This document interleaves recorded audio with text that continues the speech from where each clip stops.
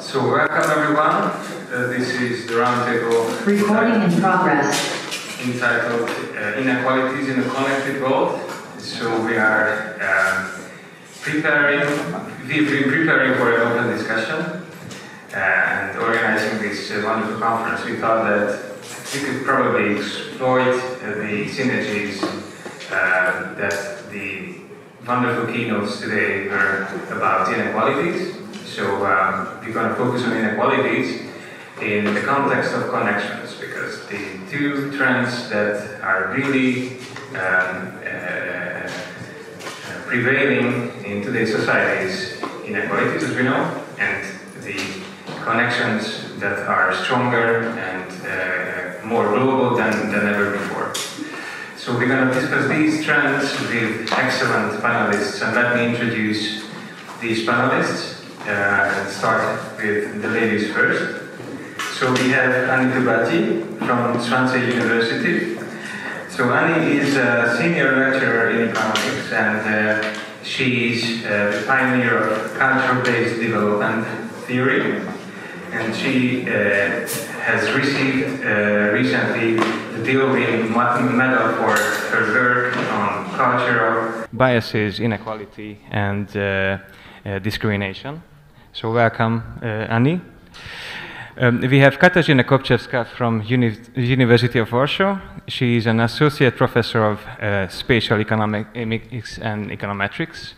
She's pioneering new methods connected to spatial econometrics, and she is the EOC member of the ERSA and the editor of Regional Science, Policy and Practice.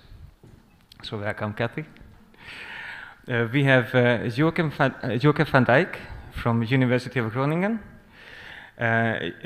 Joke is a professor of regional market analysis, and he has been the previous editor of papers in regional science, as well as he is an RSA fellow and the previous president of ERSA, and he just received the Hirota Dakono Award for his outstanding contribution to our scientific community. And last but not least, we have Andrés Rodríguez-Pozsé with us, who is a professor of economic geography at the London School of Economics. And he is the director of the Canada Blanche Center, which is a center for social innovation and for strengthening connections between the UK and Spain. And he has provided our community with outstanding contributions on inequalities, on the role of institutions and places that don't matter. And he's the editor of Economic Geography and won the ERSA Prize in 2018 in Regional Science. So welcome all of you, and thank you very much for accepting the invitation. My name is Balázs Lengyel. I am Senior Research Fellow at the Eötvös Loránd Research Institute in Budapest, and my research interest is in social networks, or networks in general, and how they play a role in regional development. So the plan for today is that we have a more or less fixed schedule on with planned questions that we will go through, and then we plan to have enough room and time for your questions as well. So I encourage you to develop your questions and participate in this open discussion. All right. So let me first start with a very general question, which is about the areas and spatial scales of inequalities. So what do you think? What are the most prevalent scales and examples of income inequalities? I think we can have a round starting with Andrés.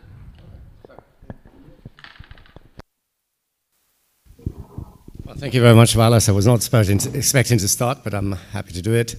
Thanks all for being here. You're asking a question that is, how does inequality and at which scale do we need to look at inequality? I think any scale works, but I'm not going to be just stay there. I'm going to be much more concise. What we have seen is that it was mentioned by Michael Storper this morning that at the world scale, what we have had has been a reduction of interpersonal inequality.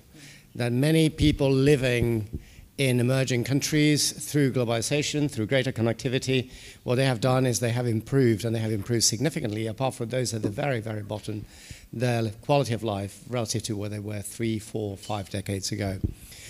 The ones that seem to be losing in this sort of Branko-Milanovic type of elephant curve are the middle classes in the developed world. And of course, at the top end, we all saw that's the trunk of the elephant, that they're doing very well. So probably the global scale is missing a lot of the point. It's great that we're reducing inequalities, but the ones that are creating the most economic and political problems at the moment are those that seem to be losing out in relative terms. And that's where we have to go at what's happening within countries and what is happening within regions. And there what we are seeing is that although at the global scale there's this reduction within many countries in the world, there has been significant polarization. Concentration in places like Budapest, for example, relative to not just the rural areas of Hungary, but Pécs or Debrecen or Szeged and other cities here. France, for example, is the case. We're seeing the massive polarization in the US between the two coasts and the center. So that dimension is becoming very important and is politically expedient. But we should not forget the inter-regional dimension. That at the moment is not politically expedient because it hasn't exploded, but most inequalities happen within our regions. In the case of Europe, 70% of inequalities are within region, 15% are within countries, and 15% are across countries.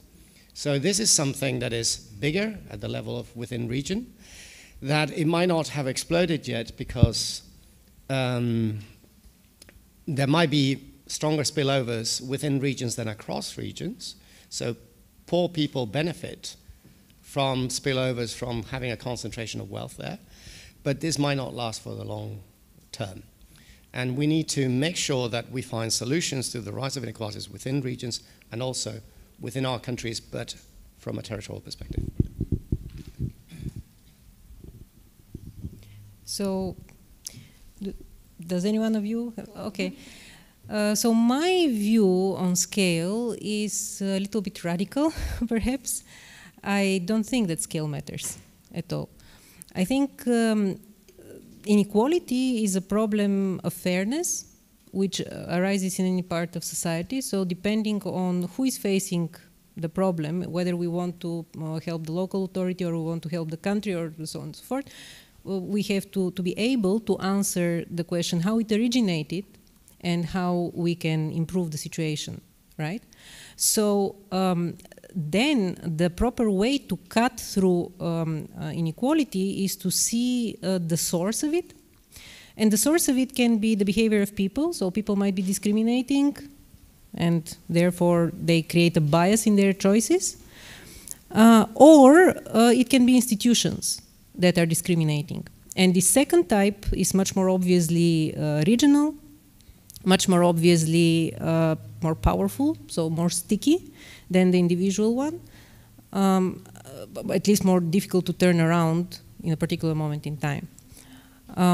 But then both types, both the individual bias and the institutional bias, taste for discriminating one group over another, in the end of the day is inspired by a taste for discrimination, and this is something cultural. You have the taste to discriminate another group. There should be groups in order to discriminate between them. And there should be something that is empowering you to think that you can discriminate against the other. And this thing is called culture. And culture exists only on some kind of above individual level. So by its nature, it is a regional thing. So as regional economists, we define region always broadly. We're interested from cities to, you know, even from neighborhoods to cities to regions. And then we can compare even countries and think of it still in some kind of. So the cause of inequality should be considered a regional thing, which is culture, or at least an aggregate thing, which is culture. then it can be implemented by individual biases or by institutions, and then we can see how it plays and puts all our system and the talks of the keynotes very much in place, because they're talking about technology, and technology is something which is decided based on your fears, your uncertainty, and uncertainty is curbed by culture, right? Then there is a lot of research now on patenting and innovation in the States by Stefania Stancheva and her husband and the group. What they're saying taxation seems to be something which is going counter the innovation. What is taxation? It is an extractive behavior of the institutions, right? So again, the culture of the institutions. So this is, I think, the useful way to cut around through this ball of inequalities. If you look at our program here at ERSA, we have 40 papers. 20 of them are talking about inequality, and then the other 20 are talking about inequalities, okay? So this understanding that there is a plurality in this problem, of course you can smear it by just saying, oh, it's a complex thing, but then complex things have to be reduced in the correct way so that the complexity is understandable and manageable. So that's my proposition from cultural and regional economic point of view. So. Yeah, when starting my points of view, just to remind, I'm quantitative. Yeah, so all my perspectives usually go through the perspective how we count the things and how we calculate and how the measurement matters for the outcome, which is quite important.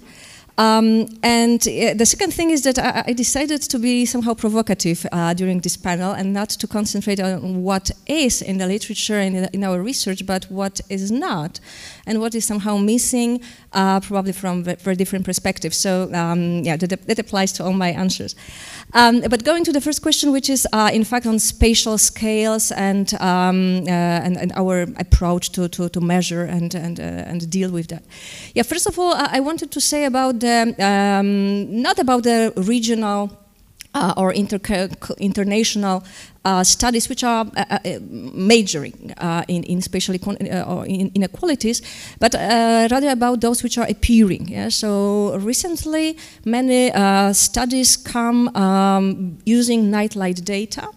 And also daily data with the photos, and they start to deal with inequalities. And I think that this is something amazing and just opening new paths for the research, because the new scale, the spatial scale is appearing. Yeah? So we are not anymore analyzing a region which is like 200 kilometers or 400 kilometers, but we go to pixels or grids, which are like 300 meters or 1 kilometer. And that really matters for the outcome and for the new perspectives.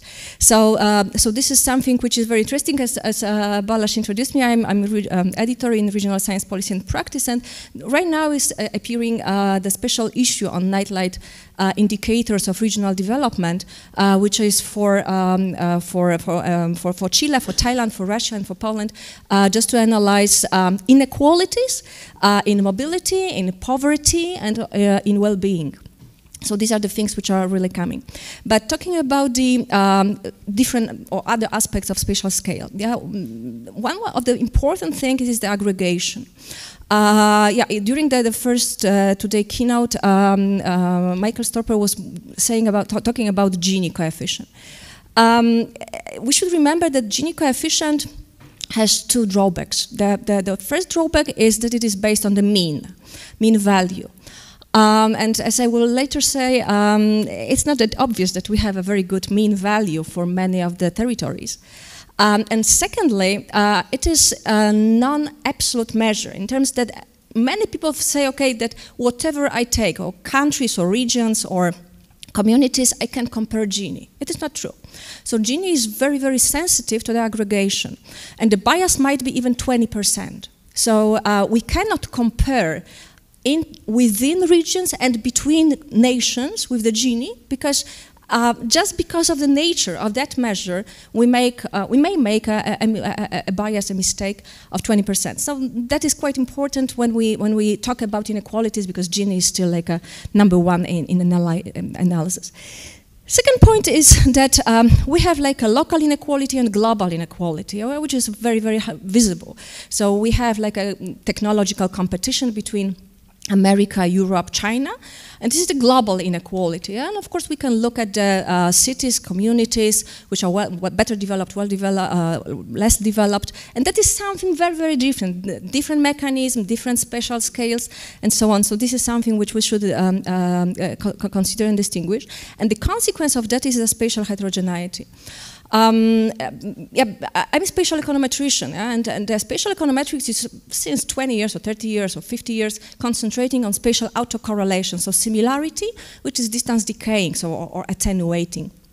And right now, what is many people stress that if we have spatial heterogeneity, we should address it somehow. We shouldn't treat the territories equally.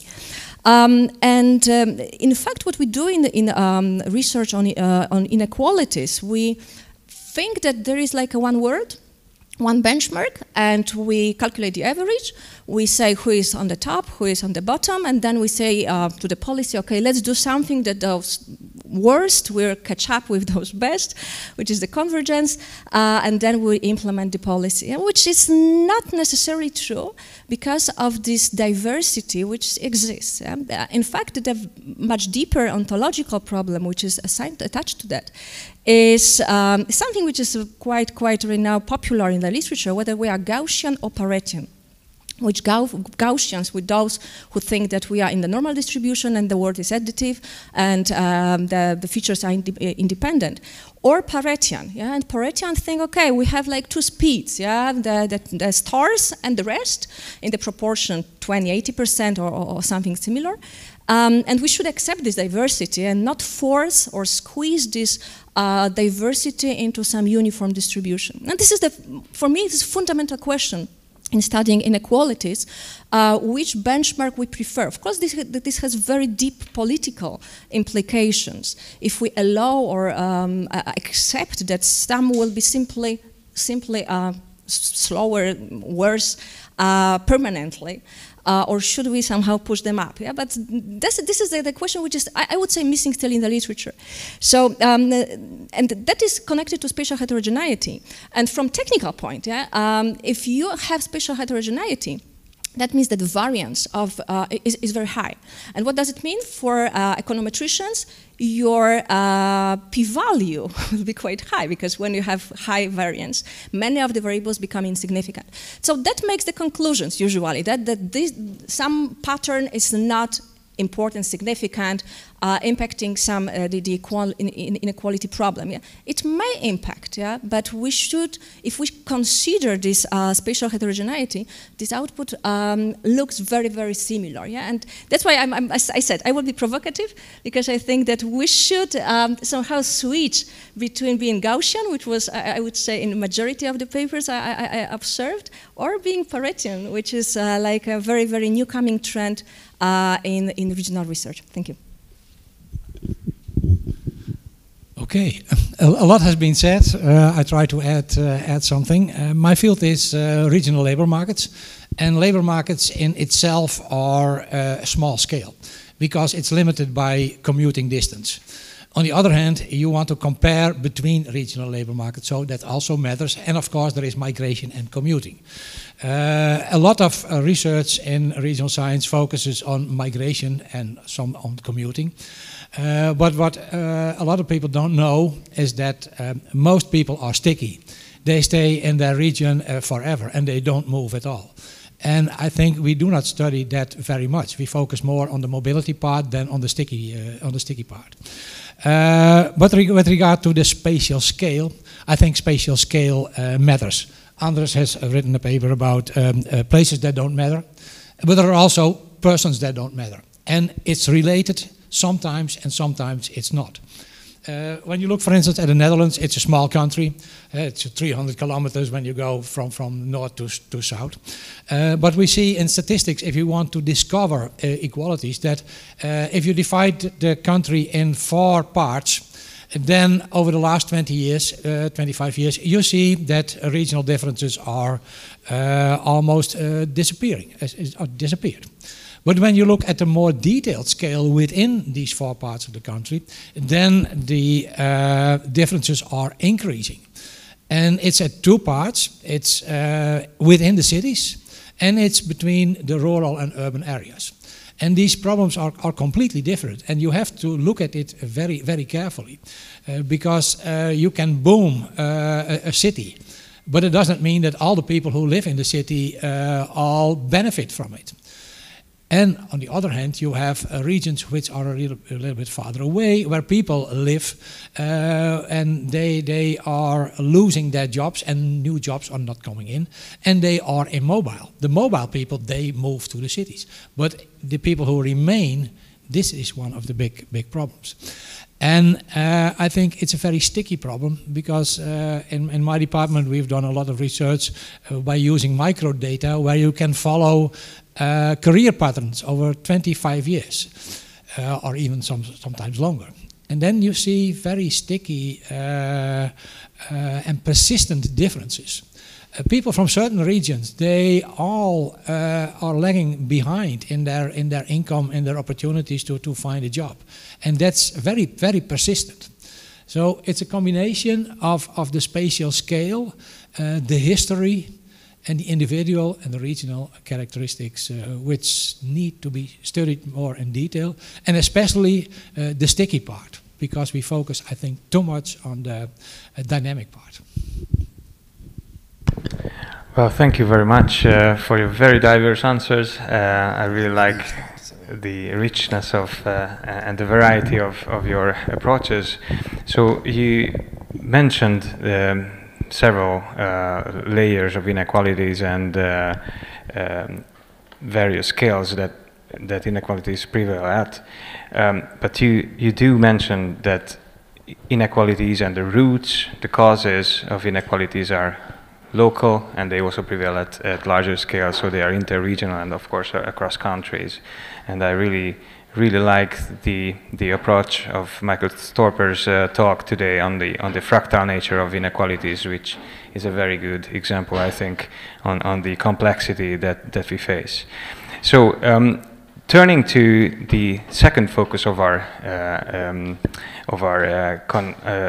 roundtable, I would love to hear about your opinion about how connections matter, and at what scales do connections matter in inequalities. So in this brieflet that we planned our roundtable around, I formulated like two, it's not a contrasting view, but two approaches that connections might influence inequalities. Of course, in the very influential paper of Simone Marino, Andres Rodriguez-Pozzi, and Michael Storper, as I read it, connections do not really help to mitigate inequalities, because the connections across places or within places either, they can only compensate they can hardly compensate for the advantages that they provide for the more advanced places.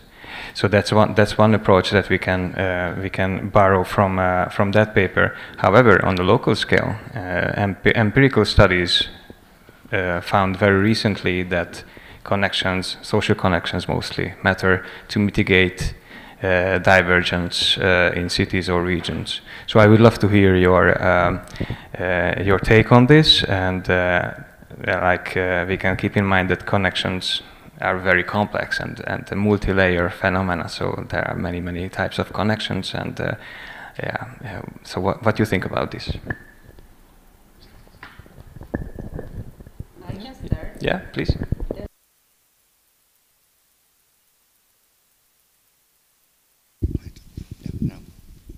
Now you hear me. I prepared to dominate the discussion, but serendipity.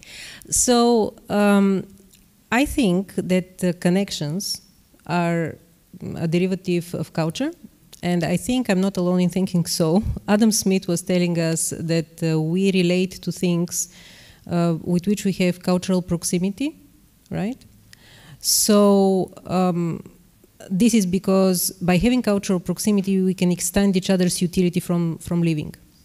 If you like a poem and I like a poem, when I start having my utility decreasing, by you coming around and enjoying this poem, you extend my utility. And then this holds on in everything that we are doing. This is how, on the basis of culture, we connect.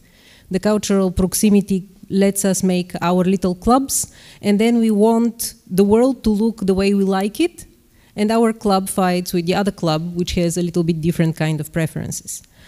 And then this kind of different preferences and different arrangements of the world indeed create the heterogeneity that you're talking about, and that, be it spatial or being anything, you have to account for it, and you have to seriously take into consideration.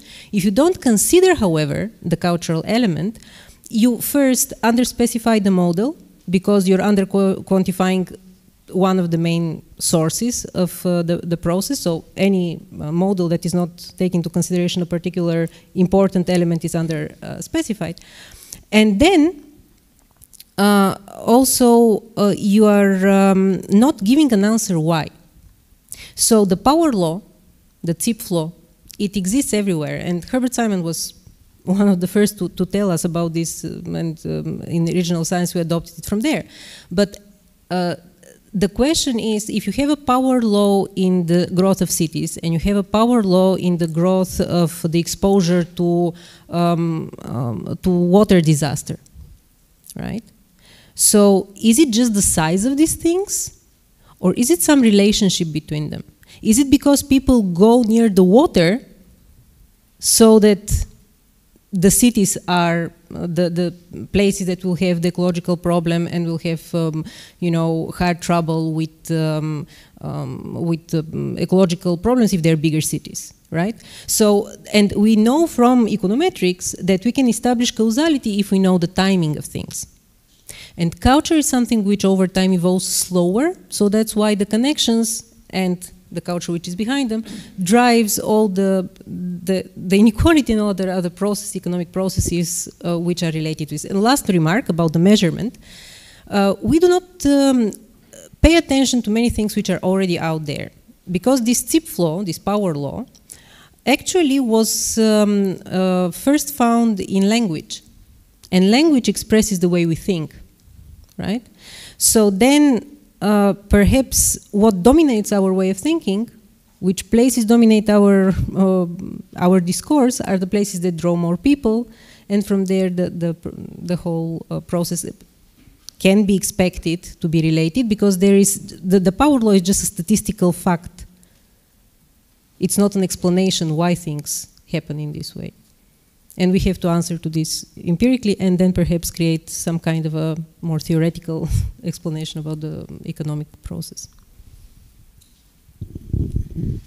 Okay, for me, when I was thinking about that question, because we knew the questions, yes, as Balázs asked, yeah, so economic interactions, yeah, but interactions between what, yeah, and also we had like a bullet point on physical connectivity, mobility, trade, global value chains, social and collaboration networks, and so on and so on. Yeah? So I said, okay, which one to choose? Yeah? And personally, I found out that we as economists are, I would say in majority, of course, not everybody, but we still belong to the reductionists. So we like to find one criteria and go smoothly. Yeah? So Gini, GDP or income, and like one single type of interactions. The question is if we are right, yeah? So if we pick up the proper one. And this reductionist way of thinking is something contrary to the complex way of thinking. I'm much closer to this complex one, and of course it is not making things easier, yeah? It is to make your life harder, in fact, but probably much closer to the reality. So if we look to the literature, but very cold, yeah, not very engaged, that we are just in favor of some solution, we see that there's so many approaches, yeah, and each of them is saying something different, yeah? So that this reductionist approach is not very efficient in explaining the world. And something which I really like from the recent literature is the third law of geography. Of course, everybody remembers the first law of geography. I guess it is cited in thousands of papers by the law by Waldo Tobler from 1970.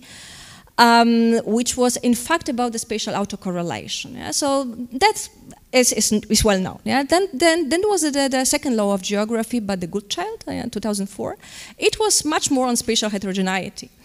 And the third law of geography, which is quite fresh because it has just 4 years, Zhu and the colleagues from 2018, they promote this complexity, just to think multi-criteria. And that changes a lot the perspective. Yeah? So that is much closer to the perception of economists, that all the answers start with the sentence, it depends. Yeah? So then it depends, and we can't include all possible factors.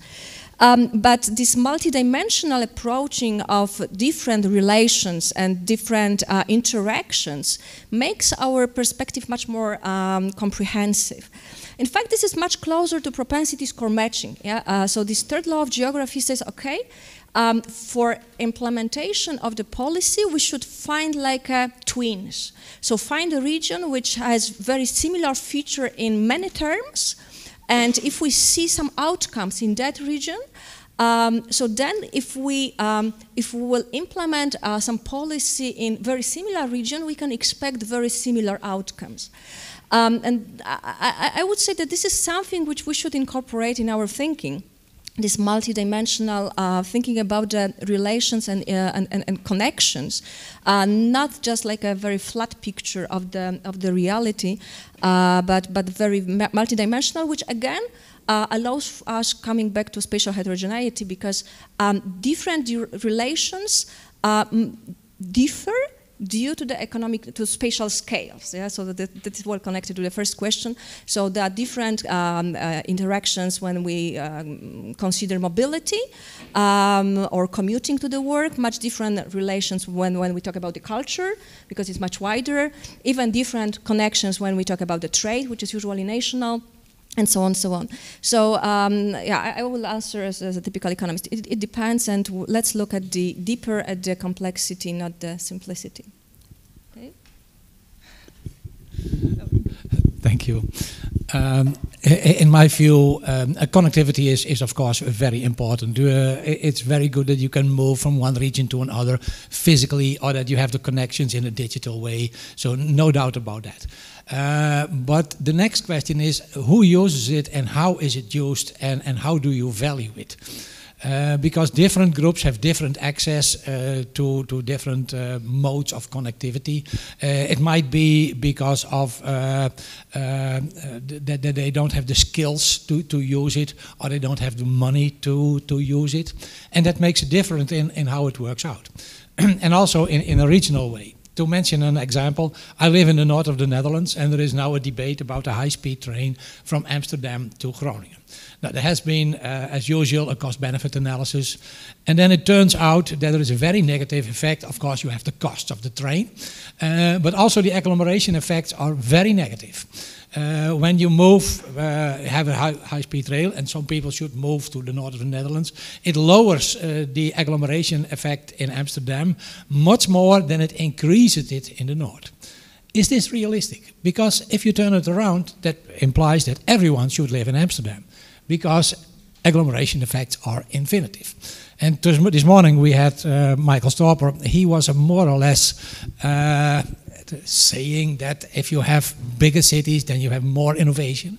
But in the end, does it also lead to more inequality? Because he mentioned examples of big firms. All these big firms have one very rich owner. And how does it spread out to other people? So if you have another idea that you want to value that economic activities and access to jobs is more equally spread over the country, that means that you have to have other assumptions about agglomeration effects. Because if you think from welfare perspective, spreading is good, and then it's very strange that if you do a cost-benefit analysis with agglomeration effects, that the costs are enormous. So how do we do, what are the optimum agglomeration effects, and where? And of course we have the argument of borrowed size. Now, how far does this go? And most of these agglomeration effects are counting in terms of GDP. But if you have broader well-being indicators, it might be a different way. So how do we deal with this with, in the end, having in mind that we want also more equal opportunities and more equality for households and individuals who live in different regions. How do we cope with this? And I have doubts that what Michael Stromer said, that we need more Amazons, etc., will solve this problem. On the other hand, he has a good, I think you need money to do something, so you have to generate the money. But for instance, in the European Union, it's very difficult for governments to have taxes from this, to get money from the revenues they earn. Now, is this an economic problem? Is this an institutional problem? How do we cope with this? I'll try to not repeat many of the things, very good things that have been said before, but the main question is, does connectivity matter for inequality? And of course the answers would be yes, but I think we need to define what is connectivity and what do we understand by connectivity. And I'm a much less complex person than Katarzyna here, so I'm going to, rather than having a more, let's say, cultural definition of connectivity, like for example, the one that was proposed by Annie here, what I'll propose is I'm going to focus on just economic connectivity, one that we can measure by trade or we can measure by investment, etc. And in reply to your question, the answer is absolutely yes. I mean, it's, we're not rediscovering the wheel. You have to go back to, I mean, there's work already in the 1980s and 1990s, but probably the best known work is that of David Autor and his co-authors on what they call the China shock. The idea that trading with China, but with other East and Southeast Asian countries, had significant implications for certain types of employment in the case of the US. But this is something that Simona Iammarino, Luisa Gagliardi, and myself, when we look at offshoring and outsourcing in the case of the UK, we find that on the whole, outsourcing and offshoring has been positive for the UK, but it has led to massive destruction of jobs, mainly manufacturing low-skilled or mid-skilled jobs in the north of England, and to a significant creation of jobs in the south of England, thus triggering greater polarization. I'm now working with one of my PhD students, Martina Pardi, we have now data on trade across regions in Europe. And what we find that also is not just global in, trade. We're finding that in the case of Europe overall, and this is an average, that any type of trade increases inequality, but it's proximity trade, trade with other regions in your country, to a great extent that trade with other regions in Europe, and to a great extent with trade to other regions in the world, in contrast to the China sort of shock argument that actually leads to greater inequality. So more interaction within, for example, Hungary, on average, would probably lead to greater concentration in Budapest than having much greater interaction with other parts of the world. So the question is, we have a problem, and connectivity leads to greater inequality. So what do we deal? And there are two solutions. We can either deal with a connectivity problem, or we can deal with, if there's a problem, or we can deal with an inequality problem. And I would be completely against any sort of intervention on connectivity. Why? Because regardless of all its problems, globalization has led to probably the best level of well-being across any part of the world, whether we are developed or less developed, than we have ever experienced in history. I will challenge you, despite the talk by Simona of modern slavery, etc., to tell me what's the percentage of people or places in the world that are actually worse off than they were 4 or 5 decades ago, in absolute terms. Because inequality is a relative terms, and you might be less well off than your neighbor was 40 years ago, but you're better off. You and your neighbor are better off. So the idea is, probably we don't need to intervene on integration. We probably need greater integration, especially because it brings well-being, and it brings welfare, and it brings wealth, the wealth that Jauke was talking about, Michael Stolper was talking about this morning. So we need to focus on why are some people and some places not capable of benefiting from this greater connectivity. And that's where we need to implement or go beyond the one-size-fits-all. Because if we do one-size-fits-all, the same are going to benefit all the time.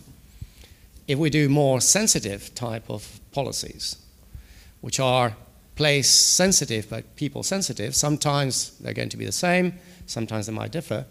What we might address is why the causes or the root causes of why we have pockets of poverty, pockets of inequality being concentrated in certain groups of people and in certain places, and how to make sure that these benefits actually reach these people and that these people can make the most of any future benefits of connectivity. Oh, thank you so much for your very thought-provoking insights. So I would like to continue with the next question and make the connection with your insights. And the connection is knowledge diffusion and innovation. So I think we arrived to the point where we can talk about the increasing returns to scale that provide advantages in large cities for companies, and then innovation concentrates in big cities, and that's where development happens. So completely agreeing with Andre's last thoughts, the question is how the rest and those people who are located outside of these centers can benefit from these advances, and then how they could do it is, of course, that the knowledge that is produced in large cities can diffuse across places. So what do you think? Do the recent technological developments or the changes that we are facing and we are experiencing, that we move to a more and more online communication behavior, and we keep contact with everybody. So what do you think we can theoretically, but we do not? So what's your take on this, on the role of technological development and connections and inequalities? Yeah, we decided that next person is starting, so right now it's my turn. Yeah, for me this technological change is again quite serious question. Of course, this is the question of global inequality, as we heard. Yeah, so this is this race between continents. In fact, in development, and as Michael Stopper said, yeah, we have like a technological stars from US. And they are not imitated or we don't have this equivalence in Europe. Yeah? So that was the message which I took from the morning keynote speech. And in fact, that is just going on the way which I was also previously mentioning, whether we are Gaussian operating. Yeah, because if we think that the technological change is something, and technological startups, innovative firms which become the stars, is something which obviously will happen, but we have to just work on that simply. Yeah? So we have to work on the absorption, give some money, make the proper climate for that, institutional, cultural, financial, innovativeness, agglomeration effects, and hundreds we know. Yeah. That is in this word of Gaussian approach. But if we go Paretian, yeah, we treat this the events which are of very low probability and extremely high impact, yeah, and they are so called in the long tail of the distribution. Yeah? So those who are Gaussian, they say the probability is so low that we shouldn't take care of that, yeah, because it is just beyond 3 sigma. And those who are Paretian say, okay, let's look mostly at details, that something might happen, but is very, very unsure and very, very low probable. So that impacts the policy we run. Because if we think Gaussian, yeah, we put everything to this average, yeah, and if we have like very strong diversity, so like low innovativeness mostly or predominantly in 80% of regions, and superstars, which are definitely a minority. So if we take the average, which is like a fundamental concept of being Gaussian, that means that this average responds to nothing. Yeah? This is nobody's average, neither of those poor, neither of those rich. And then we try to implement the policy which is positioning everybody towards this means. And probably, yeah, the question is if this is the right policy. If we go so-called Paretian, yeah, so with the long tails, yeah, we accept diversity. This is the first issue, and this is the question to us, to researchers, to policymakers, to citizens. If we accept diversity, but then the policy is definitely different. Yeah, just to concentrate on this long tail and the situation that the technology will emerge. Yeah, but that is. The probability of that is very, very low. Yeah, but if that happens, yeah, the returns, so the profitability, is extremely high. Yeah? And this is like an engine for the development. So, in fact, this Paretian way of thinking is much more popular in terms of game changers. So the Google was a game changer, yeah, in a moment. Yeah, the Netflix was a game changer. So in fact, these are the very, very there's strong evidence, yeah, that still it's the world might be somehow Paretian, yeah, even if we still think Gaussian. So in fact, that is, I would say, the missing part in the literature. If we assume that this diversity exists, we don't accept the mean, so or we have a mean for the group of poor and the group of stars, and then we adjust the policy. Yeah? So somehow policy suiting or fitted to the conditions. For me, this is the fundamental issue in the research on the technological progress and also on the regional policy. That also implies that we should think differently about the methods. I'm happy to be in spatial econometrics, but also in spatial machine learning. Those who still are thinking that the spatial weights matrix is the only component or spatial component may not know that when you go to machine learning, you don't have to be linear. So machine learning mostly is being non-linear. So you can accept exponential relations, not necessarily impact of variables at every level of this variable. That is something which happens, yeah, that for low level the variable, or there is no relation, and for high level value of variable there is a relation. Yeah? So that is possible in machine learning, and that's why the predictions from machine learning are much better. I suppose this is a quite common knowledge, yeah, that if you predict from the linear models like OLS or spatial models, have you ever seen a very good prediction for technology? No, yeah, because those predictions are not matching the reality mostly.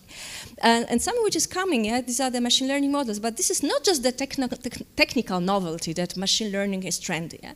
But this is expressing some much deeper thinking about how the world looks like, and if we can better model the reality. So for me, this is the major point in distinguishing or talking about this technology, because for me technology is a very Paretian and very machine learning approach to model and to go that path to be successful in understanding those concepts. Yeah, technological development, communication technologies, of course, they are big game changers in our society, and the effects are mixed also on inequality.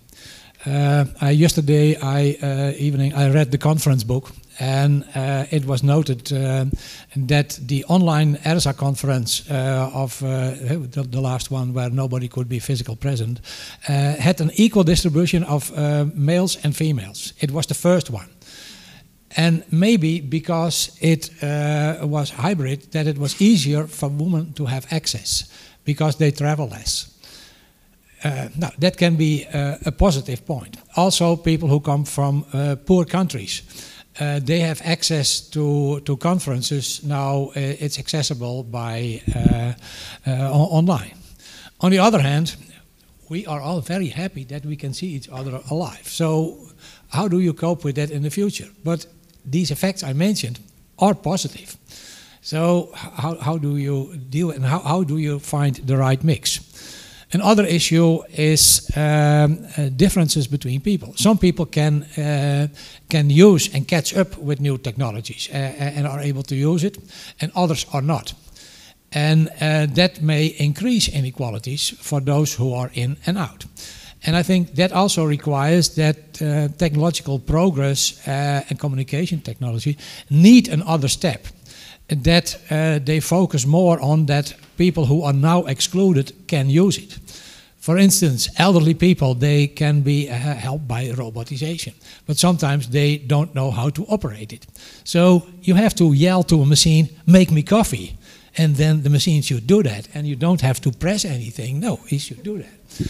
And that's the next step in technologies, and then it really helps also the people who don't have access now, and then it may reduce inequality. The final aspects I will mention about communication technology, that it can also be disruptive and dangerous with fake news and give easy platforms to all kind of people with ideas which are maybe not as common as we should as it should be. And they have a platform and easy can organize all kind of different movements. And I would consider that as a negative effect on inequality. Well, thank you very much. I'm going to start with the same position as Jouke, saying I think that all in the table and all here agree that more technological progress and more innovation is good. It does help solve problems, everyday life problems. It does help increase well-being and welfare of people wherever they are. It may create other problems down the line, but it normally is a way of solving problems. The question is, how do we achieve that greater innovation, and what are the implications for inequality? And we can do it in different ways. There was one way that was proposed by Michael Storper this morning. There's an idea for not just world-leading, but really massive companies, the sort of Googles, well, Alphabet now, the Metas or Facebooks, the Amazons of the world. Why doesn't, and although he says that we're not doing that in Europe, every time I go to the European Commission and I go to DG Innovation, they are always asking me, why don't we produce the new Meta? Or why don't we produce the new Tesla? And the answer is, we're not producing the new Tesla, probably because we don't want to produce the new Tesla, or we're going it the wrong way, or we haven't got the scale. But we are producing IKEA, which is world leading in furniture and coming from the middle of nowhere. We got the largest, let's say, textile company in the world in Inditex, from Arteixo in Galicia, coming from the middle of nowhere. And the biggest success during the pandemic did not come from the Silicon Valley. It came from BioNTech, which is a spin-off, and I'm sorry someone feels offended, from the University of Mainz, which is a very good and very decent university, but by no means the best university in Europe or in Germany, and in not the biggest city in the world. So there are other ways of achieving innovation, and the way of going for the big firms rather than for a more, let's say, spread, incremental type of innovation with firms that might not be as big, but might have a significant change, might be better as a way to prevent the rise of inequality and to prevent stunting innovation in the future, because this year there have been more books published about the future or the current US Civil War than there have been in the whole history of the United States put together.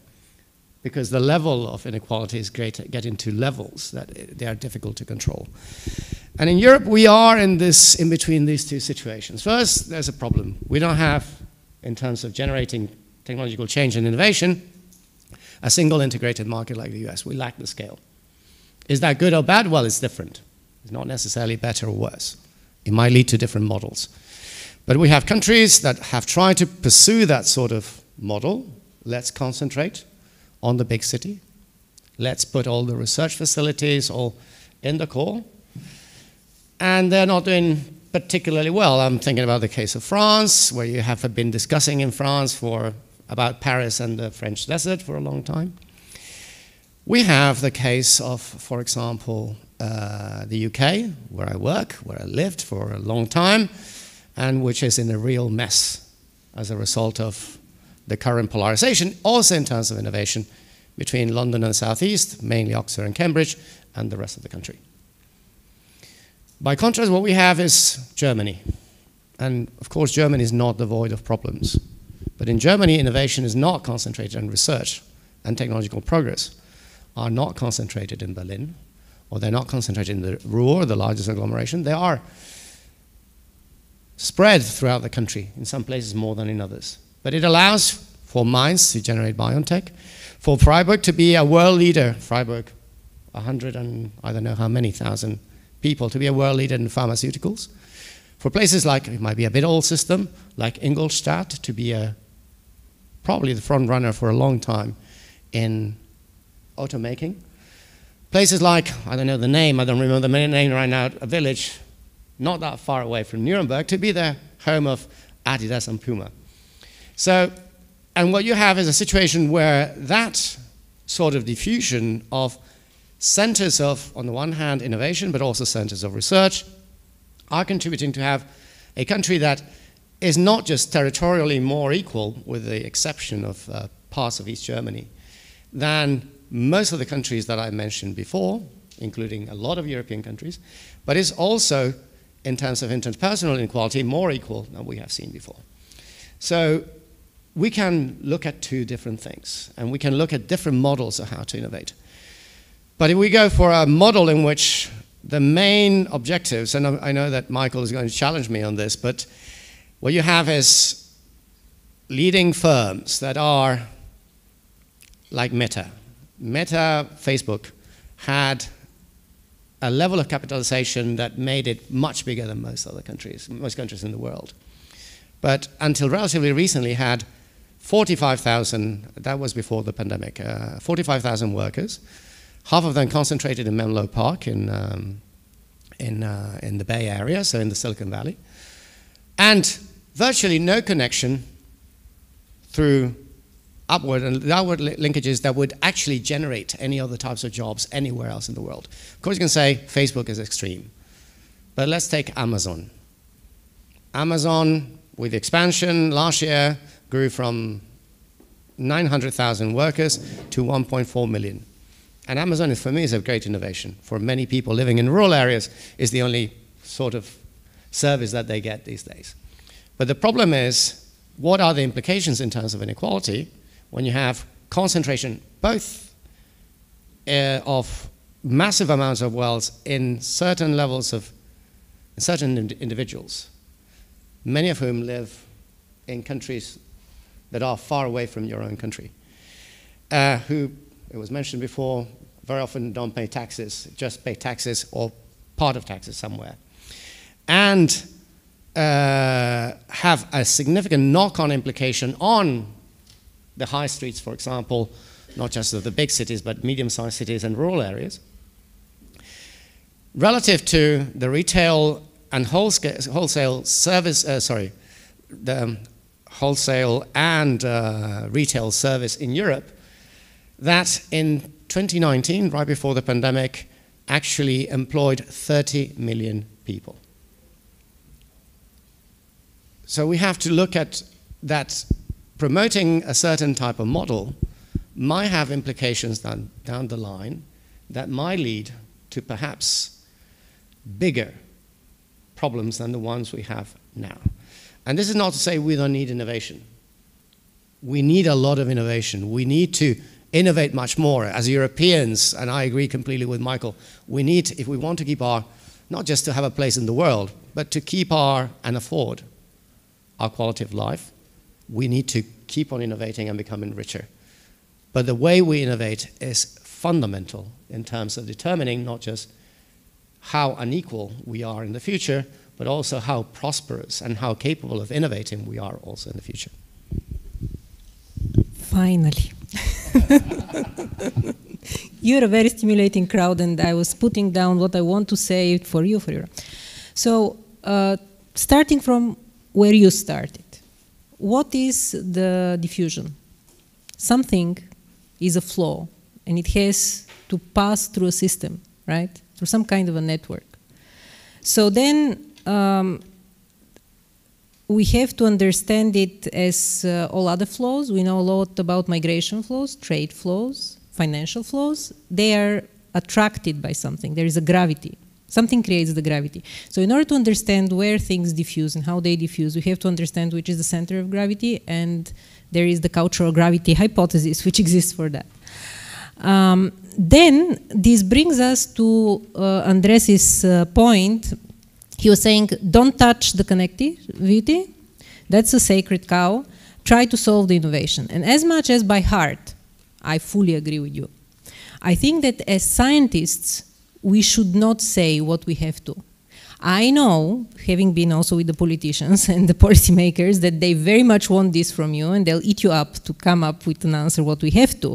But we can only study things, and this makes us more powerful.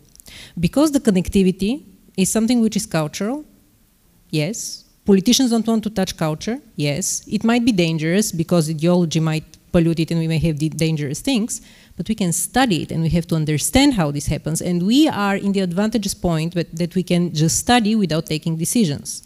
Then the decisions have to be taken, and by monitoring properly what is going on, by the policymakers, and they have to be proper policymakers and not beg us as weak policymakers, you know, somebody else to take the responsibility for that. This is how I see this. And then this brings me to the question of ideology. And I really loved your constant reference to this Gaussian and Paretian problem. Because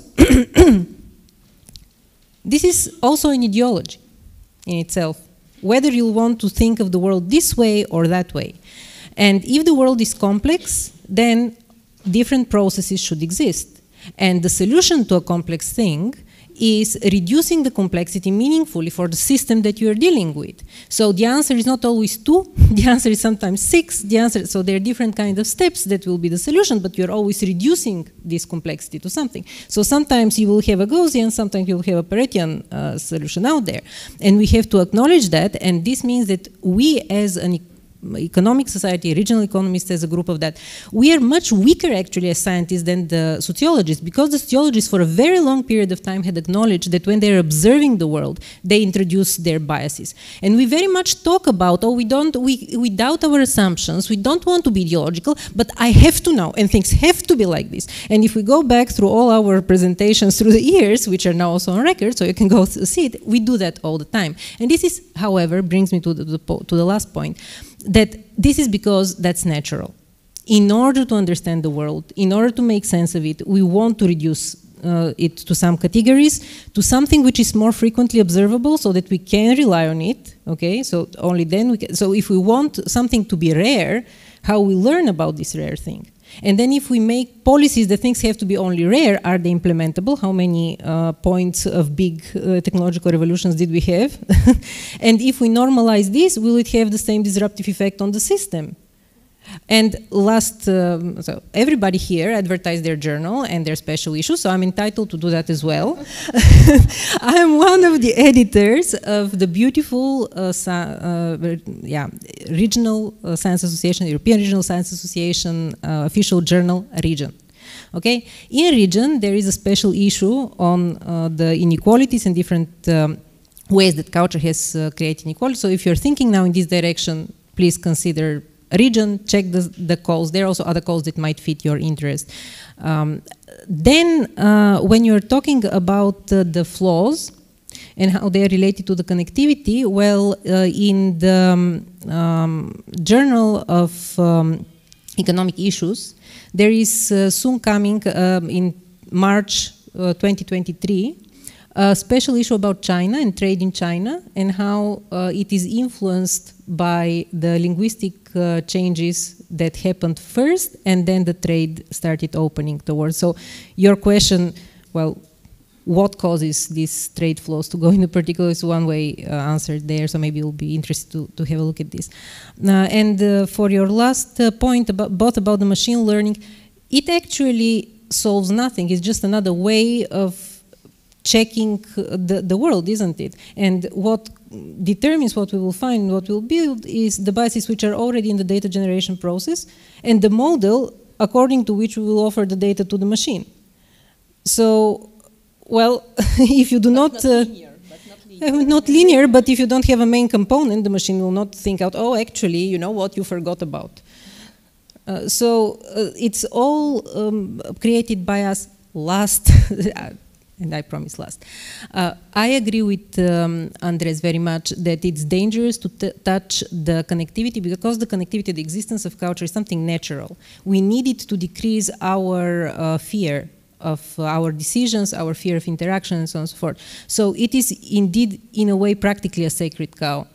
And the inequality is what we fear. Everybody fears to be on the last place. This also has been, you know, economically demonstrated. So, thank you. Well, thank you very much, and especially for the very nice advertisement for the journal and the special issue.